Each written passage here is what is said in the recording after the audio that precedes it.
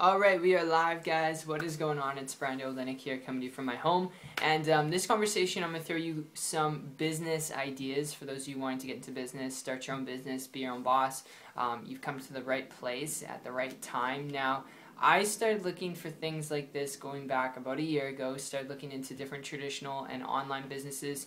And I'll just be honest with you, it wasn't until I made the transition from a traditional business to an internet business. And when it comes to talking about like small businesses, starting a small business that costs little to start, whether that be you're looking into maybe manufacturing, clothing retail, when it comes to a shoe store. All right, we'll use manufacturing. If you want to get into that and you're looking for a small, low-cost startup price, I would highly recommend, if you hear me out here for a minute, I've got a lead for you, and that is learn to build a business on the internet. Learn to actually build an income and business utilizing technology, what you're using right now. I mean, in your downtime, what you're doing right now to watch this video, you could be building a business. And it's actually very cost effective from a practical standpoint. It's not the only way to go.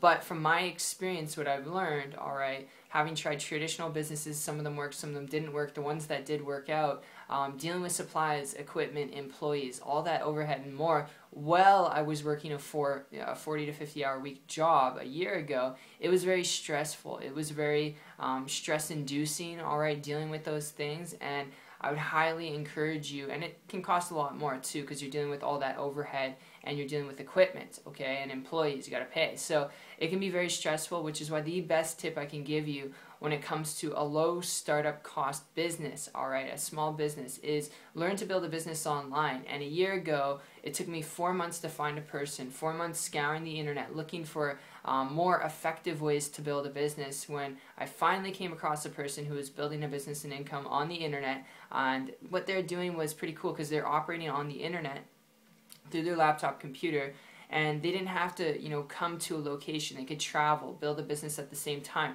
Wherever there was internet connection, they were able to build and maintain their business, not having to put their kid through daycare, being able to be the parents that they wanted to be and do the things that they wanted to do when.